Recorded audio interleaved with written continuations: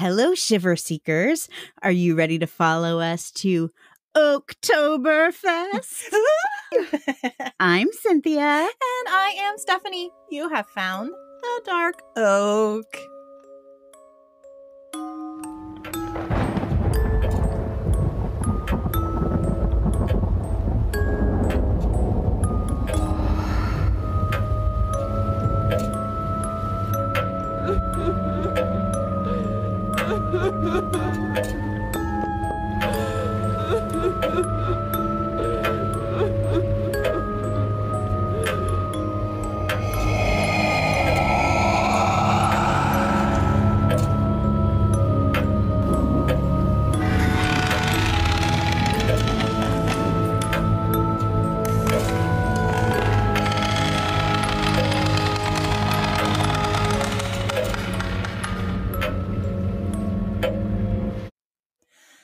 Happy Halloween, everyone! Yay, it's Halloween!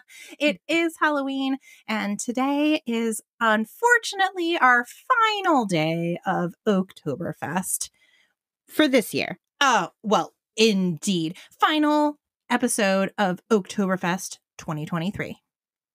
Right, Yes. that is the year, right? It is. Okay. Good job. Good job. It's been a long day, guys. It's been a long day.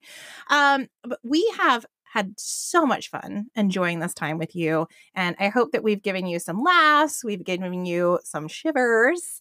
But mostly that you just had a great time listening, because we have absolutely had a great time performing for you and, letting you be part of our circle. So without further ado, I have our final campfire story. And for those of you that may be joining us for the first time, if a campfire story is not for you, you can go ahead and skip ahead. Campfire stories are just little stories that you may be able to memorize to share with your friends, your family around a campfire, or when you're sitting around the lunch table, anywhere that you want to tell a little story to get you in a spooky mood. So here we are. Again, if you want to get into our full final Oaktober Fest episode, just skip ahead maybe 5-10 minutes and we'll greet you there. That's right. It's a special Halloween Day episode. It's a bonus. It's a bonus. Cynthia's all about a bonus. All about it. All right. Campfire story is called The Black Ribbon. Oh. Okay, is this new for you? I'm intrigued. I always love when I can pull out a campfire story that Cynthia hasn't heard. Unfortunately, we've hung out a lot, so she hears a lot of my campfire stories. So I always love to have a new one. Yes. One day, not long after a boy had grown into manhood, he began to notice a young woman who lived in his village. The young woman was shy, but incredibly beautiful. And it didn't take long for the man to develop a courtship with her. Every time they met, he was enchanted with her large blue eyes and the pretty black ribbon she always wore around her neck. The young woman didn't have any living family members, but that did not deter the young man or his family from approving the courtship. A few months came and went, and the happy couple decided to get married. The young man's parents purchased a small cottage for them on the outskirts of town. Time passed, and with it, the couple grew more accustomed to married life. The young man was once blindly enamored with his bride, but soon grew curious about her little quirks and nuances. I feel like that's a nice way to say that. That's very nice. Hello, I'm curious about your quirks and nuances. But nevertheless, he was particularly curious about her black ribbon, as he never once saw her without it. He had heard strange and scary campfire stories. Oh, maybe they were from me. They were from the Dark Oak. They were listeners. They were Dark Oak fans. That's right. Of course they were. He had heard these strange and scary campfire stories about black ribbons as a boy, but never bought into them. When he finally mustered up the courage to ask his wife about the ribbon, she suddenly grew quite stern. She told him that she would never tell him the reason why she wore it, and she must never take it off. Confused by this elusive response, the young man grew more and more agitated by the black ribbon. He simply had to know why she must wear it all the time. One morning he woke up and found that his wife was still asleep beside him. Quietly, he tiptoed across the cottage to her sewing box. He grabbed a pair of scissors and stood beside his wife's sleeping form. With deft fingers, he cut the ribbon. Within seconds, the man realized why his wife always wore the black ribbon. As the cloth fell from her neck, his wife's head fell clean off her body and rolled across the floor of the cottage. No! Not her head! Not her head! Again! So this is a lesson to husbands to not go snooping around when you're told to leave it alone. That's right. I told you, don't ask me about my... Tonight I'm going to go home and I'll be like, Andy, don't you ask about my black ribbon. Let me tell you what happened to this couple. Believe it or not, this is a kid's book that it's like a kids campfire stories. Oh, fun. Book. And it actually is this very like Victorian looking woman with this like black ribbon. Sure. Yeah. And there we go. All right. Missing her head. Happy Halloween! Happy Halloween! All right. Without further ado, let's get into it. Cynthia? Yes, Stephanie? Have you ever been to Ireland? No, it's on my bucket list. Oh my gosh. Okay. So I went when I was in college and fell in love with it. Fell in love. So much so that in my late 20s, when, I was single, didn't have kids, wasn't really exactly sure. I was in a job, but it wasn't really going where I wanted it to go. And I said, you know what? I'm just going to move there. Oh, wow. Yeah. And I was pretty close to pulling the trigger on that. And then I met Barton. I just felt like it was a land of magic.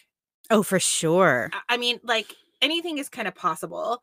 And depending on where you are, like the wooded areas have this like mystical, hazy properties.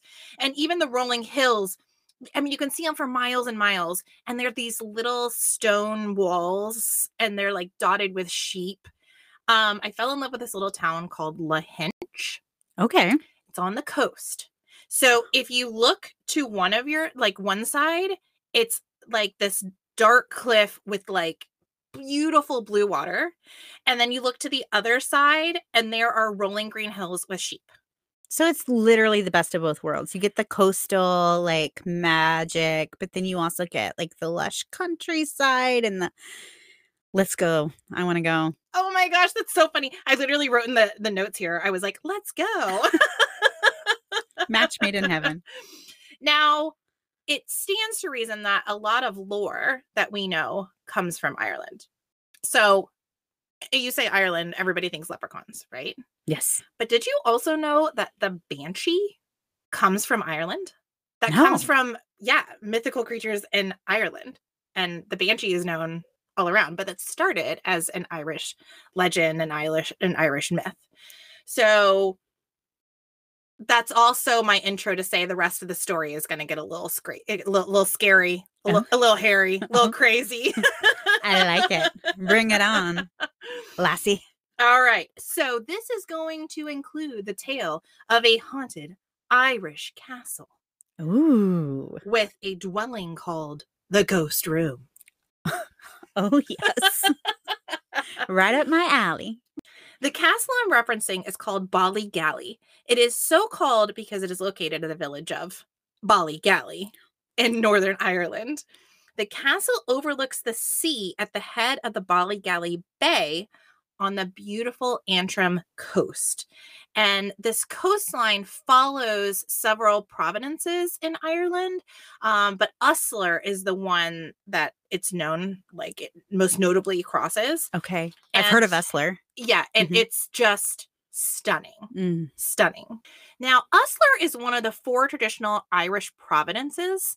In the 1600s, it was the last holdout for the Gaelic traditional way of life. Now, we know the word Gaelic to represent a language spoken by the original inhabitants of Ireland and Scotland, but it also has a lot of cultural significances to it. So I mention this because this land has a lot of history where this castle now stands. In 1640, after horrible wars where many people died, King James I colonized Uslar with English-speaking Protestant settlers from Great Britain. Okay. Uslar, along with the rest of Ireland, became part of the United Kingdom in 1801. He was just like, well, this is mine now. And so they started to kind of crush out a lot of that Gaelic community. But 200 years later, in the 20th century, when Ireland was moving towards self-rule, many Uslar Protestants wanted to stay part of the UK. So they were like, yeah, okay, Ireland's moving to their own thing, but we're still from Great Britain. So they identified much more with the British way of rule. So that's how the country of Ireland is now split. So part of it is still under UK rule, and part of it is independent Ireland. And Uslar is still part of that UK rule. Okay. All right. Okay. I didn't know that. Yeah, it's really interesting too. And I feel like that adds to kind of the lore of this castle, you know, and its history that we don't even have in the United States. Right. You know, all these hundreds of years of war and turmoil.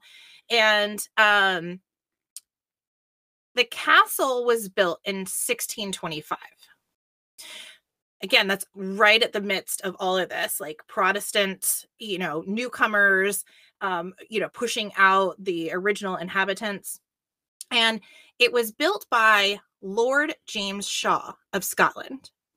And he rented the land from Randall MacDonald, the Catholic Earl of Antrim, for £24 a year. Wow.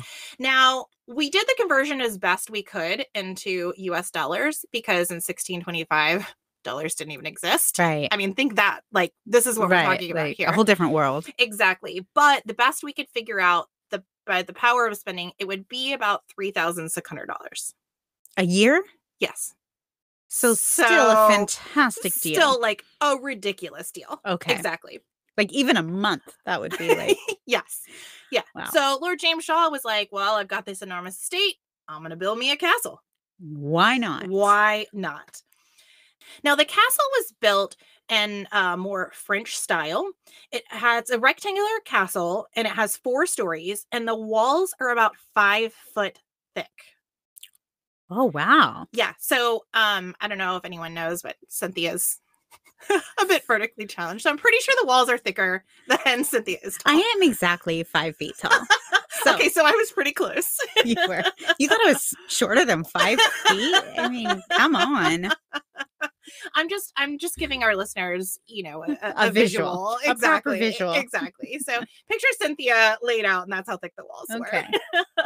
But as you can imagine, this was a super valuable thing, you know, with all these you know, restless times. Absolutely. In history, right? I'd be thankful for that Cynthia wall. Exactly.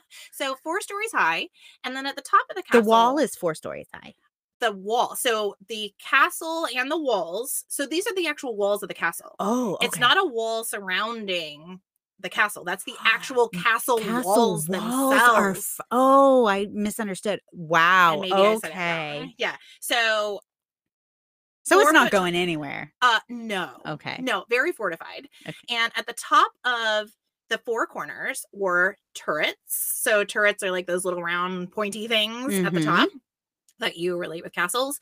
And then it had a very large tower in the northeast side that had a gigantic spiral staircase going up into the tower. Over the main entrance door to the castle, leading to the tower, is the medieval Scots inscription, "God's providence is my inheritance." Okay. Okay. Now, all that means is they're trusting in God's provisions and God's guidance, and they're going to trust God to guide them through the journey of their life. It's nice. I like it. It actually is a really nice little inscription. I had to think about it, but I was like, no, I like that. That's positive. Yeah, absolutely.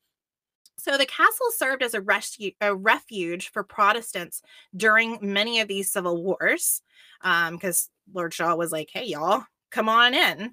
And at that time, it had an additional protective wall around it, and the Irish garrison was never able to get through. Okay. So they tried to overtake the castle several times and were never successful. Now, in 1840, that small protective wall that is around the castle was taken down to make room for the road that goes along the Antrim coast. So somebody kind of had this idea that tourism might be better than the historic. And protecting the historic castle Exactly. that, you know, protected them so many times. Now, before. yes, exactly. Now, the castle itself, untouched. The little wall had to be taken down. Sure. And it was probably worth it. I've seen pictures. Okay. Okay. It was probably It was worth obstructing the view. Exactly. It's really pretty neat Okay. what they did there. Now, it is reputed to be the oldest occupied building in Ireland, which is really saying something. It's the only 17th century building still used as a residence in Northern Ireland. And most fun and relevant to this podcast, it is reputed to be one of the most haunted places in all of Usler. Ooh. I bet. It's seen a lot. Now, a fun fact before we get into that, Okay. I laugh every time that I look at it. In 1760, the castle buildings were extended as the squire, Henry Shaw, okay, squire in this case just means you own land. Okay. So he owned the land. All right. But Henry Shaw married Miss Hamilton, who had 2 sisters, who she insisted needed to come live with her at the castle. So they extended the castle just to have her sisters come. Because the one castle wasn't big enough? She needed to extend the castle for her sisters. Sure. Okay. Actually, I'm not really sure whose idea it was. Maybe it was his. He was like, well, if they're going to come, I'm building them their own wing. That sounds more accurate. Maybe that's probably the case. I love it. Now, in 1799, the castle passed to William Shaw, who was the last squire of BallyGally. The family's wealth was exhausted, and within a few years, he sold the property. Wah, wah. Yeah, that's sad. Yeah. However, it passed through several hands after that, including use as a Coast Guard station before being purchased in the early 1950s by Cyril Lord. Have you ever heard of Cyril Lord? I don't think so. Okay, he's kind of fascinating in his own way.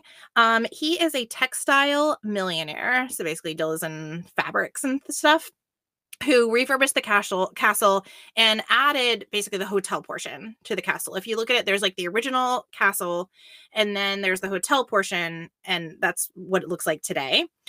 What's fun about Cyril Lord is that he made the first readily consumable like rugs and carpets in the 1950s, because before then it was all really natural fibers like wool and silk that were very expensive. But of course, this is post-war. Everybody wants to like have the nicest furnishings. And so he figured out how to make these synthetic rugs and sell them really affordably. And his slogan was, "This is luxury you can afford from Cyril Lord." But he came in and totally like redid the whole castle and made it to what it is today. Okay. Now, the castle is reputed to host a number of ghosts. Most of the hauntings are attributed to James Shaw's wife, Lady Isabel Shaw, who Lord Shaw married shortly after he completed construction of BallyGally Castle. She mostly stays in the castle section. She doesn't always travel to the hotel side, but she has been known to do so. Okay, it makes sense that she would stay where she knew. Yeah. I'm going to tell you why. Oh. The story goes that Lord James Shaw wanted a son and an heir, but Isabel birthed a daughter. Consequently, he snatched the baby away from her and locked her in a room in the tower on the far side of the castle with only a small window overlooking the sea. He locked his wife in the room? Exactly. Took the baby and locked her in the room. There are even rumors that he starved her, he tortured her, was just not a nice dude. And she wanted to get back to the baby. Of course. Wanted to escape. But her only way was to basically climb through this 5-foot wall to the window and try to jump out into the sea. She did. She did not make it.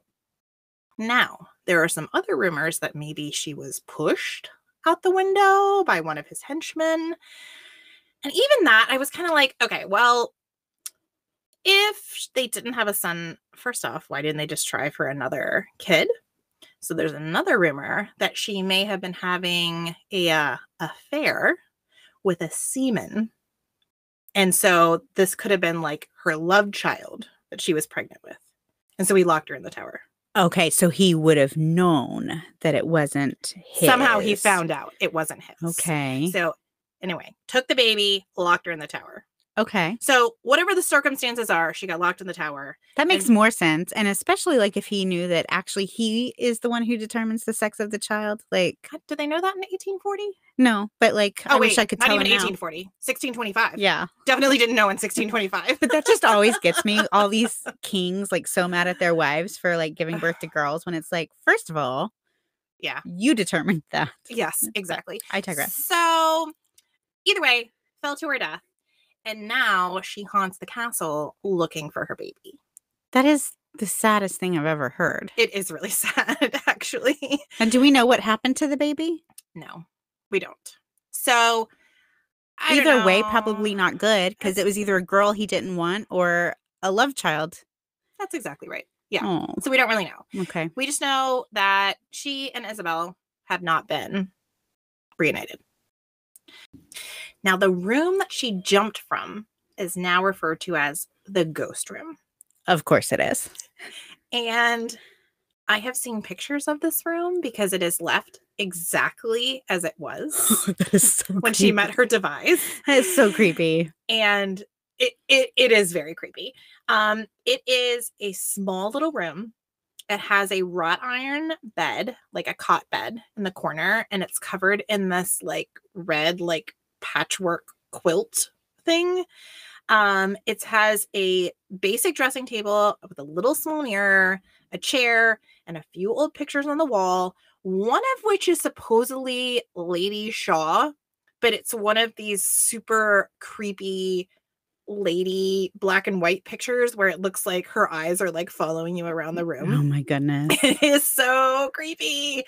And there's that tiny window, which again is sunk like 5 feet into the wall. So it's like a tunnel like leading to the window. It's a little unnerving. Yeah. And especially thinking she was up there for such like a long time and in such grief and distress. Like, exactly. That's very awful. So we'll post a little pic for you guys on Yeah. the socials so you can check that out. Now, Isabel haunts the hotel looking for her daughter. Guests have experienced unexplained noises, have felt a presence in their room. There are often knocks on the door, but when they open the door, there's no one there. Isabel's presence has often resulted in huge temperature fluctuations and odd smells. Exactly. And this is a pretty pervasive thing. People think they smell her. And the smell is overwhelming of musty vanilla. That's interesting. Yeah. Is it like her perfume or something? Or we don't know. But musty vanilla. Musty vanilla. And one person even described it as like a blanket of smell on you, like just like covered in the smell. Heavy, oppressive. Yeah. And then as soon as the presence goes away, like it just disappears. Like it's not like it kind of lingers. It's like there and it is not. Okay. Now, in 2003, Olga Henry, the manager of the BallyGally Hotel at the time, told a spooky story about a business guest who was staying in one of the rooms beneath the tower, in the tower beneath the ghost room. Okay. So they have the tower also has hotel rooms. Oh, and that's the original. Yeah. So the whole hotel still has, the whole castle still has hotel rooms. Okay. But the tower specifically has 4 rooms under it. Okay. And a guest was staying in one of these 4 rooms. He was staying for business, and he woke up in the middle of the night, and he was laying face down on the bed. And for a moment, he thought he was back home. You know, that moment like between consciousness and you're like, yeah, where am I?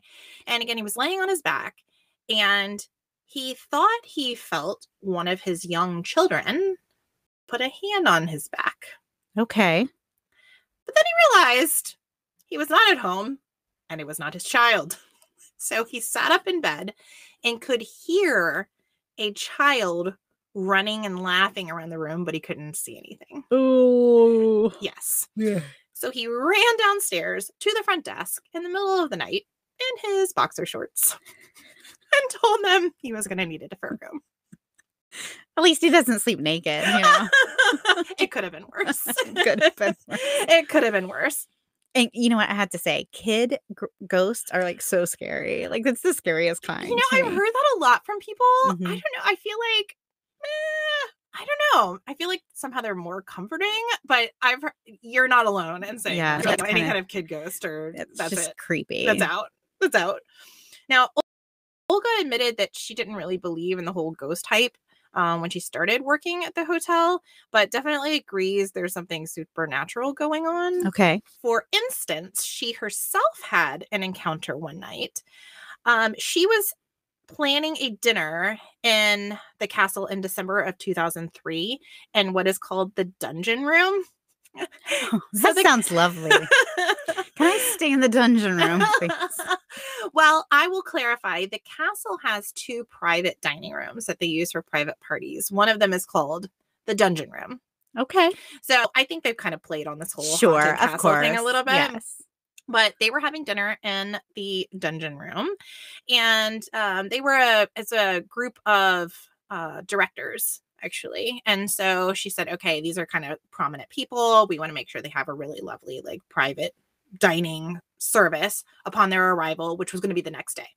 So she and her staff went up and arranged the whole room.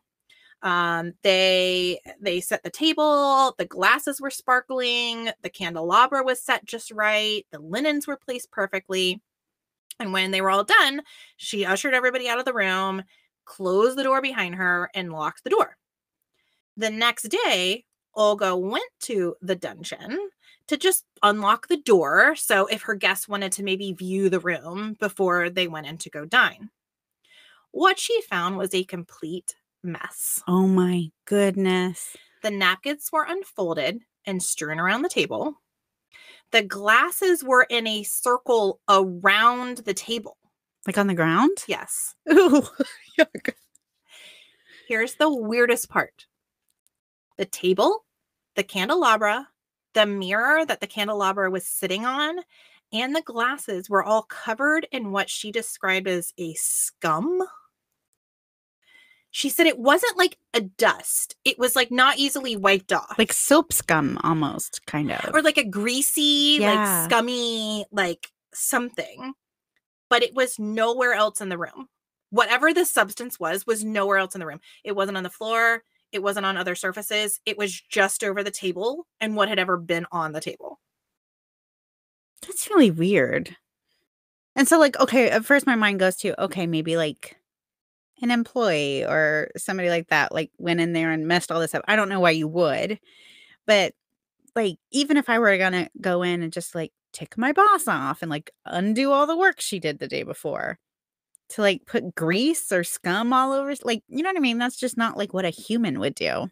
Yeah, it just kind of weirded me out. And also the way she was describing. So here are these glasses sitting around the table, and the glasses have scum, but like the floor doesn't. So clearly, I'm thinking it's an old castle. Maybe like part of the ceiling was falling, or maybe there was like some kind of dust or something. You know what I'm saying? Sure. Like, I mean, because there's all kinds of old stuff in an old dwelling, but none of it would describe why it wasn't on like the sideboard, why it wasn't on the chairs. It was only on the things on the table. That's weird.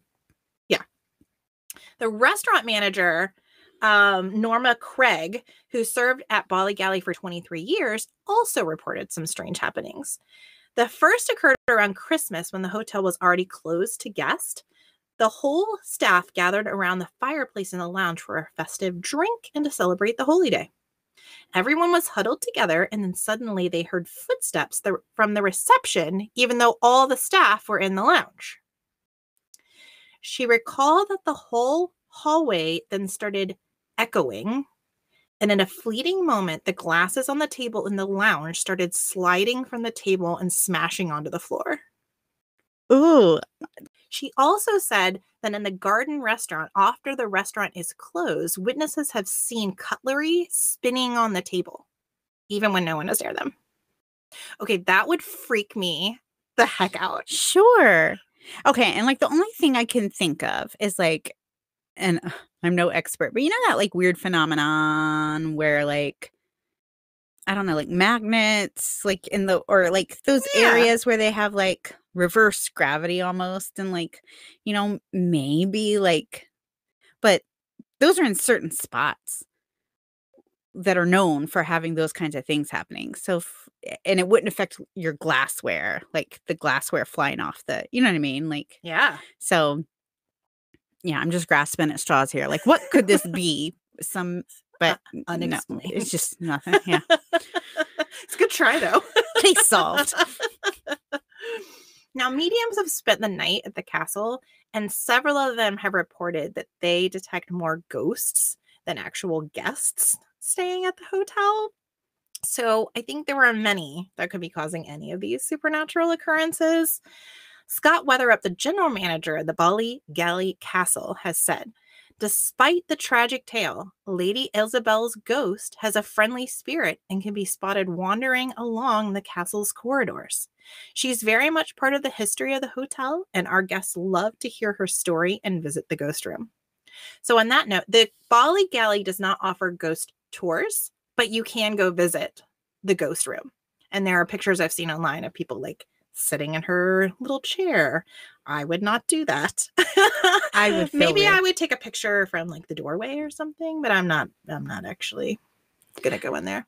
I would be curious how she reacts to children being like, have they ever had any child guests or babies in the castle? Like, and how does she react to that? Does anything happen? Or because you would think if she's looking, you know what I mean? All I've heard is over and over how she's a very kind spirit.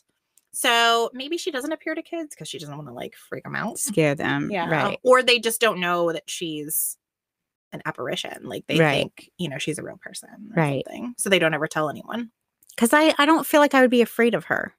Because she's just a mom looking for a baby. Yeah. Like she's not, now if she's taking revenge, that's different. But she seems very much just like everyone that works at the hotel has always said, except for the guy that felt the weird kid, but you know. But that would have been a different ghost altogether. Not her. Exactly. Maybe that's her daughter. I know. Since we don't exactly know what happened to her. Could be. Jeff Belanger, in his book, The World's Most Haunted Places, said BallyGally Castle Hotel offers a combination of old world charm and some feisty Irish spirits. If you do happen to get a strange knock at your door in the middle of the night, do be kind to Lady Shaw. The poor girl's been through a lot. Aww. I feel the same way. Yeah. So last little tidbit about BallyGally Castle, if you're going to visit. If you are into Game of Thrones, the BallyGally Castle sits right around the area where large portions of Game of Thrones was filmed. And all along the Antrim coast, they used castles and hotels along that strip to house the cast and the crew while they were filming. And BallyGally Castle is number 9 on their hotel tour.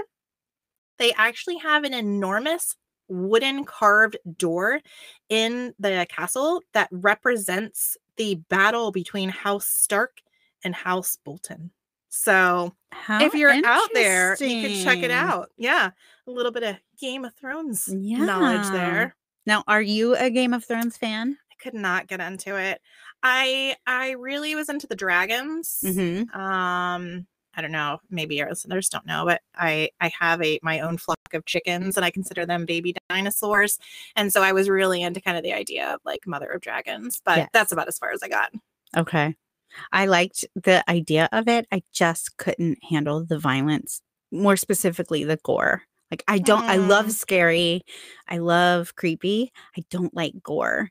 And so it was gory for the sake of just being gory. Yeah. And so I couldn't get past too many seasons. But I think you and I are the exception because I know it's a big deal. I'm sad that I couldn't watch it because I did like follow it. Like Yeah. I followed it and could tell you what happened, but I just couldn't watch it. But really cool. Like I could read the books. Wow. Yeah. I feel like books are always better than the shows anyway. Yeah, for sure. That's really cool. And I can, as you're describing it, as I can like see the I can see Game of Thrones and like where it occurred. And like, Yeah. you're right. That's exactly like what I'm imagining for this castle. Yeah. That's very cool. All right. Well, guys, that's our haunted Irish ghost story in the BallyGally Castle. Very cool. Thanks for telling us. Join us next week for more thrills and chills. Thanks for joining us at the Dark Oak. Bye-bye. Bye.